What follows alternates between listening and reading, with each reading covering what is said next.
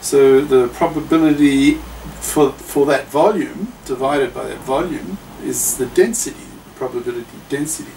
So to find the probability, the total probability being 1, here's your probability density multiplied by the volume.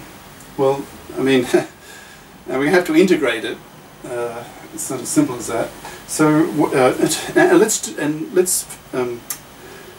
the probability density is a function of the radius. That's all. We're talking a spherically symmetric probability density. So imagine this sphere now is like layer after layer of, let's say, like an onion, like layers of an onion. And so to find the probability that the particle is in that layer, that onion layer of the sphere, this spherical onion layer, will be the probability density times the volume of that layer. Now, what is the volume? Well, it's the surface area of a sphere of radius r, the surface area, times the width of the onion layer, which we'll call delta r. Right? So the area, so that's 4 pi r squared. Right? That's the formula for the surface area of a sphere. So to find the volume of that onion layer will be the surface area 4 pi r squared times its thickness, dr, delta r. So 4 pi r squared delta r, and then you sum it all, but that's just an integral, okay? And that's the probability density at r, and you integrate the whole thing over, well, from r from 0 to infinity, and the probability that the particles in that infinite sphere is 1, okay? And that allows you to calculate what this constant here is, and it works out to be 1 over square root of pi a naught cubed, where a naught is defined to be this constant here. All right, so it's just, you're just tidying things up a little bit, and you get this is what your wave ground state looks like. Now rho, I don't remember what it was, but you wonder where this 1 over a naught comes from. 1 over all this. Well, it comes from your rho. I'll have to look here just quickly. What is rho? Rho is alpha r, and alpha squared is minus 8me. That's the actual energy divided by h bar squared. Okay. Alright, well, you end up with something like this. I should say, I didn't do it, but I should say HW, right? Any sort of result like that that's a bit tedious and not too difficult, I asked you to do yourself. So calculate this and show that the ground state energy is this form. Do that for homework. Alright? Okay.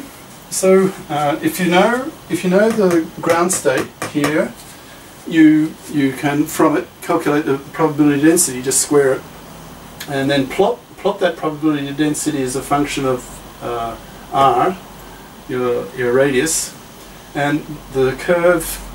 If you look at this, and you square it, and then you can get a computer to print out the value of it as a function of r. You get something like this. Okay.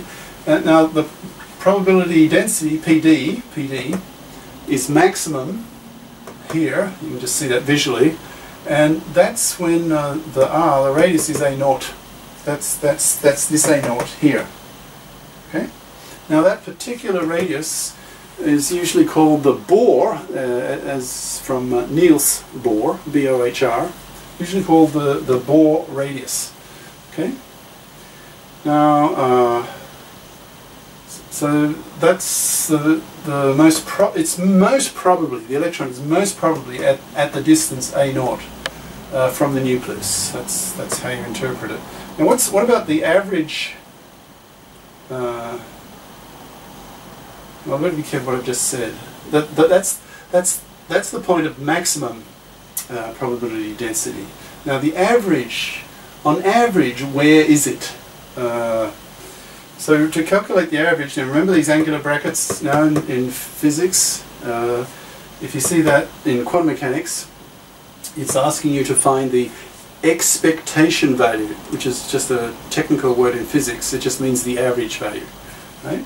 So to find, just a bit of revision, to find the average value of anything, if this R here is the anything in this case, you just integrate the anything, whatever it is, in this case it's R here, by, you integrate that quantity by the probability density. So, so again, the multiple layers of the onion of spherical space. So again, 4 pi r squared is the surface area of one layer of the onion, and its thickness is dr. So the surface area times the thickness gives you a volume of the layer, the volume of the onion layer, if you like. So 4 pi r squared dr. So, and here's your probability density, and the r here is what you're trying to find the average of, right here. Okay. So you know U naught. That's the eigenstate, the state of lowest energy, and it's here. This term here. So plug it in here, square it, and then calculate this integral. And you'll get, well, you're integrating this in fact, and you'll get that result. And again, do it for homework, right? You probably notice I'm stepping up the homework load on you, right?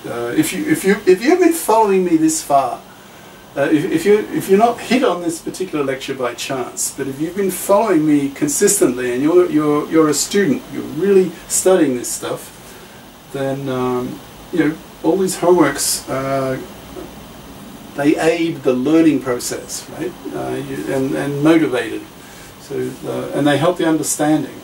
Okay. All right. Now have a look. Have a look at this probability distribution. It goes from nothing. Right out. I mean, it may become hugely small, infinitely small. This curve here approaches the r-axis, so the value here gets really small. But effectively, the electron can also, it can be very far away from the nucleus, but it can also be at zero. I mean, this starts here at zero. It can also be at zero distance from the nucleus, and that may surprise you a little bit. So if you have a large nucleus, like uranium or something, that has 92 protons and well, I don't know how many neutrons, but let's see, the atomic bomb was taking raw uranium with the number of protons plus number of neutrons at 238 and converting that to 235, and you needed uranium-235, so-called. You had to remove 3 neutrons, I guess, for each nucleus to make a bomb. So the atomic, well, actually nuclear bomb. Atomic bomb is sort of stupid. I mean, that's just dynamite. Right?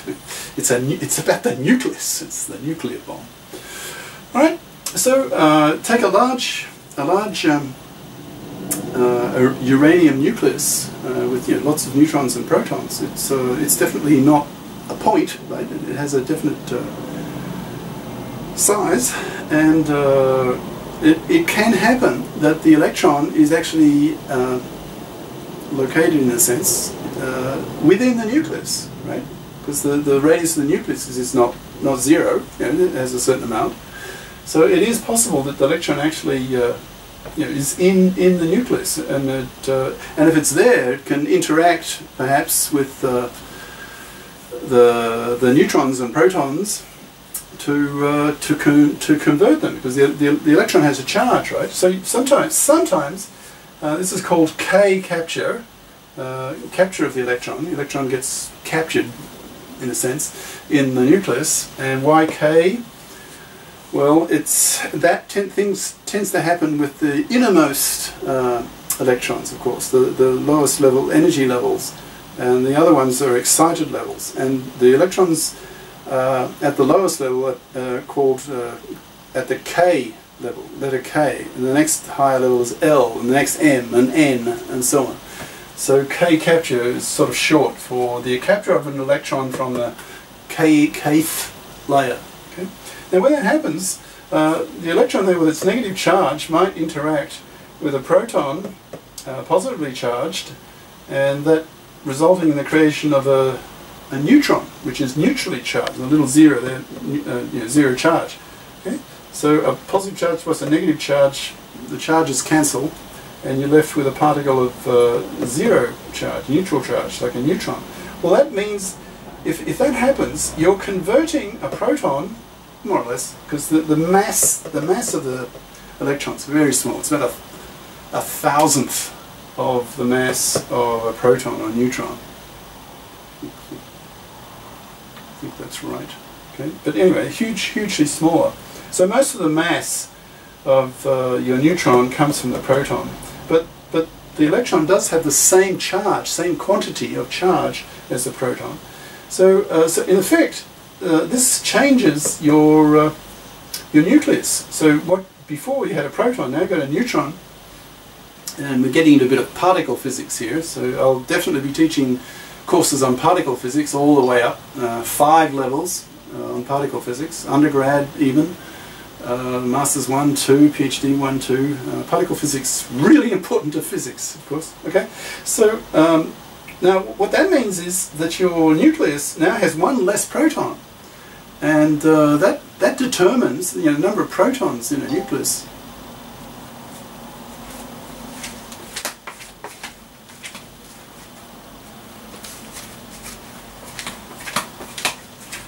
I heard a ping, it worried me, but it seems okay. So the number of protons in a nucleus determines the nature of the atom. What element is it? Each element, in nature, naturally occurring, we have 92 elements in the chemical table, and each element is specified, identified by the number of protons that it has in its nucleus.